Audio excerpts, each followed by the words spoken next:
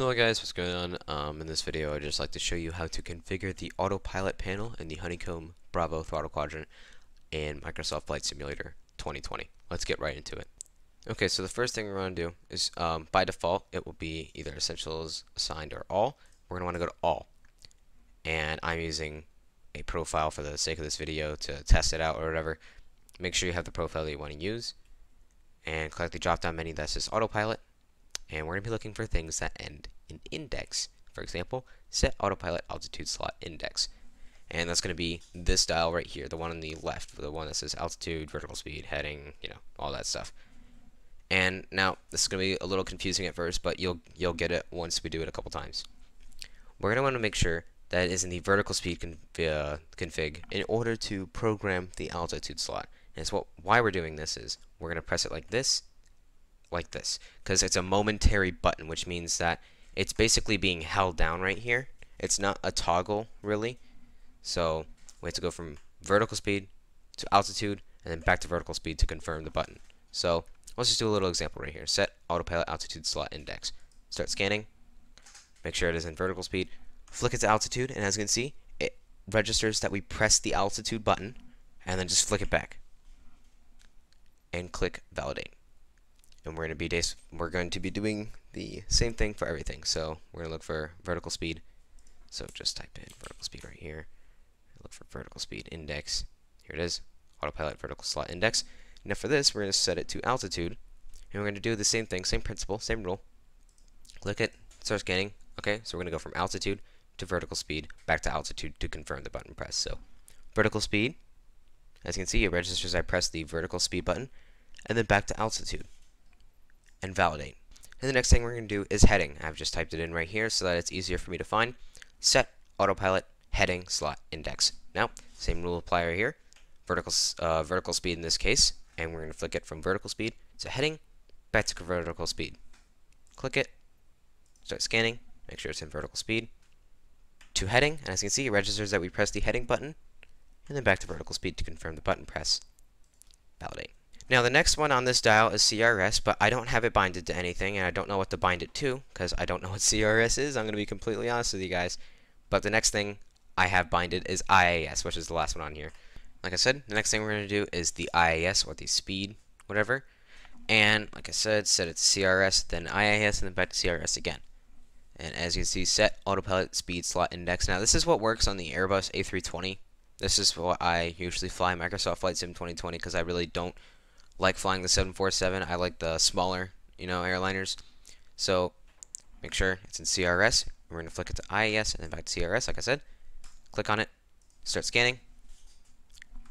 Alright, switch it to IAS, and as you can see, it is registered that we pressed the IAS button, and we're going to flick it back to confirm that we pressed the button.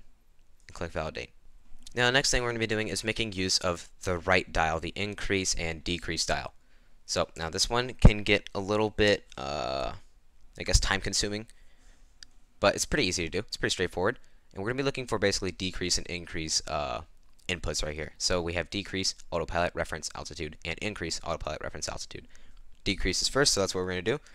Now we're going to basically be doing the same principle as we did for these binds right here, where we go from vertical speed to altitude and back to vertical speed to register the button press, but we're going to be doing it while simultaneously turning this to the left because it's decrease. And I'll show you what I mean right here in this example. So decrease autopilot reference altitude. Click on it. Make sure your dial on the left side is in vertical speed. Start scanning and flick it to altitude while turning to the left, and then flick it back to vertical speed to confirm that button press. Is what this is doing, because you're telling the simulator that when you have the altitude button pressed, you want the altitude to change. When you have the vertical speed button pressed, you want the vertical speed to change. It's basically just giving you like an index slot. That's exactly what it is. So now we're going to do the same thing for altitude increase. So back to vertical speed, click on it, start scanning, same principle, except we're going to be turning it to the right for increase.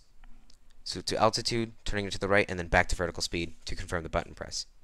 And as what we're doing here is what we just did is we made a button combination. As you can see, there's two buttons being pressed in order to change this input. So that means that when we have vertical speed pushed on the dial, we don't really change it because vertical speed is not a part of the button combination. But when we change it to altitude button on the dial, and we do decrease and increase, it changes it because it is a part of the button combination that we just created. And we're going to do that for all of them. So next is vertical speed, decrease and increase. Okay, so once you scroll down a ways, you'll see decrease, autopilot, reference, vertical speed, and increase.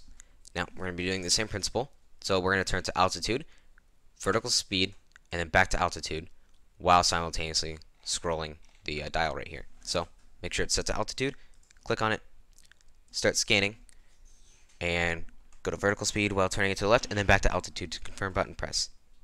Validate. Same with increase, so make sure it's set to altitude, which it is. We're going to turn to vertical speed while turning it to the right since it's increase. So start scanning, vertical speed, turn to the right, and turn it back to altitude to confirm the button press. And then click validate.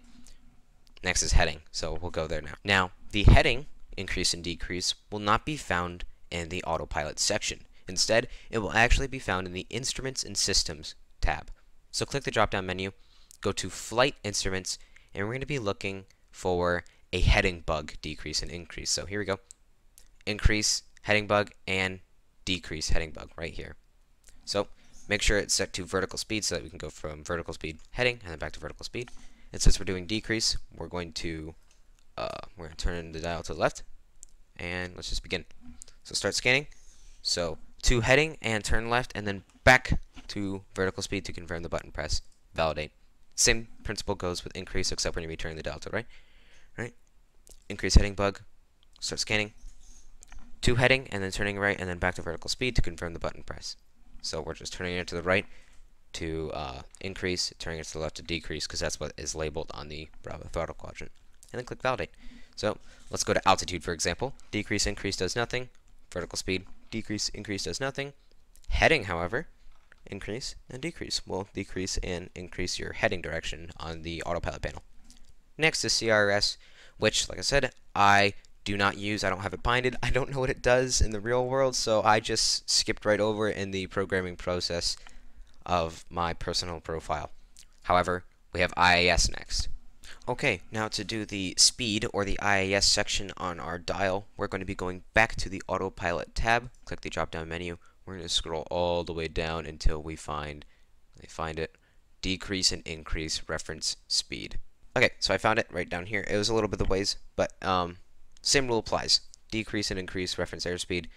We're going to go from CRS to IAS and then back to CRS to confirm the button press while simultaneously turning left or right depending on the decrease or increase function. So we're going to be doing decrease first. Make sure your dial is set to the CRS section, which it is. We're going to be turning it to the left while pressing the button down to make a button combination. So start scanning. I'm going to go IAS and then back to CRS while turning to the left. This dial to the left, that is. And validate. Now for increase, make sure it's in CRS position, which it is. Click on it, start scanning, and then to IAS while turning the right dial to the right, and then back to CRS to confirm the button press. Validate. Okay, now the only thing that's really left to do is the autopilot button, which I don't know if I have it in the shot of the camera. Okay, so to bind the buttons on the autopilot panel right here, I'm going to go back to the autopilot section, and we're going to be looking for toggle autopilot altitude hold for our altitude, which is what we'll do first, since it's right here. So, going right here, toggle autopilot altitude hold, start scanning, click the altitude button, and validate. That's all you have to do. You don't have to like do some fancy thing like we did with the dial. Okay, so we scroll down, we find the next one is approach hold. So we'll start scanning, hit the APR button, and validate. Okay, now for IAS, I have it binded to autopilot M1 hold. So start scanning, press, you're good, validate, autopilot M1 hold. And now for nav, since nav is right here, autopilot nav1 hold. Press it in, validate, autopilot nav1 hold. Up next we have the toggle autopilot vertical speed hold. So click, start scanning, press the button in, validate. I actually passed it, but toggle autopilot heading hold is your bind for your heading button. Start scanning, press it in, and validate. Autopilot heading hold for your heading button. You can just press it, make sure, as you can see. Real good. So that is all the buttons except the last one, which is the big autopilot square right here, and that will be next. Okay, and for the big square autopilot button right here, we're going to be looking for toggle autopilot master. So go ahead and start scanning, press, and validate. And of course, just to make sure that we're good, toggle autopilot master, And that should be it. So let's hop into a flight and double check that everything works. Okay, so we are actually in Microsoft Flight Sim 2020 right now. I am in an Airbus. I got us up in the air, and I'm just going to showcase, the things that we just programmed. So let's go over to the Autopilot panel right here. I don't know why that's on, honestly. But for altitude, as you can see, when I go to vertical speed, for example, the altitude doesn't change. But when you go to altitude and you turn the dial, as you can see, it changes. And this has to do with the button combinations I was talking about earlier, and the fact that when we did the whole thing where we had to do this both at once or whatever, that's what that was doing. That was making it so that when we had heading, for example, it changed the heading and not all three of them at once, and it didn't change the altitude, the heading, and the speed at once. It actually just changed the heading. As you see, I'm turning the heading right now because I have it selected. Now for the vertical speed, actually for some reason on Airbus doesn't show it right here. We have to go right here. So we press the vertical speed button on our autopilot panel. As you can see, vertical speed is engaged, and you can increase and decrease the vertical speed. But and also I'm not sure if you caught the last one, but I turned heading on, and I can change the heading. I turn IAS or the speed or whatever. I change the speed, and if I turn it to IAS, I can change, increase, and decrease the speed. So if I turn it down, our engine should actually slow down. Autopilot button turns on, as you can see. Autopilot turns on. Press it again. Autopilot turns off. Approach mode turns on. Approach mode turns off. Now, I'm not sure if I mentioned this in our initial programming, but I don't have the REV binded to anything. For the same reason, I don't have the CRS binded to anything. That's because I don't know what it does, and I don't have a purpose for it.